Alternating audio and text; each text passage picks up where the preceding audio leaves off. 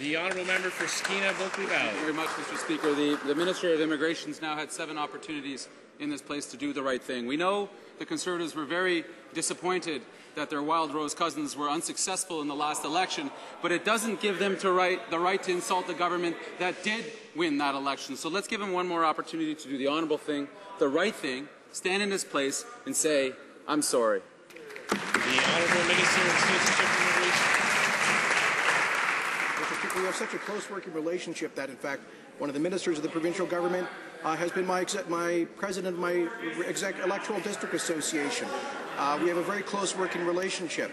But what I can tell you, Mr. Speaker, is that Albertans do not respect the NDP, the Leader of the Opposition, referring to the engine of growth in that province as a disease. And if apology is deserved here, Mr. Speaker, it's from the Leader of the Opposition to Albertans for attacking their livelihood.